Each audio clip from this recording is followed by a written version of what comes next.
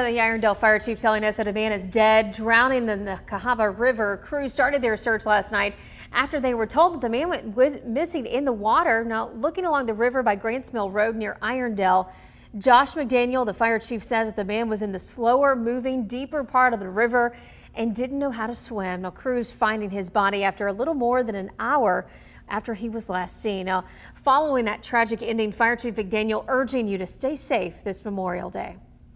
If you're going to be in the water, use flotation devices, don't, especially if you don't know how to swim, but just to be safe out in the water, know where you're at.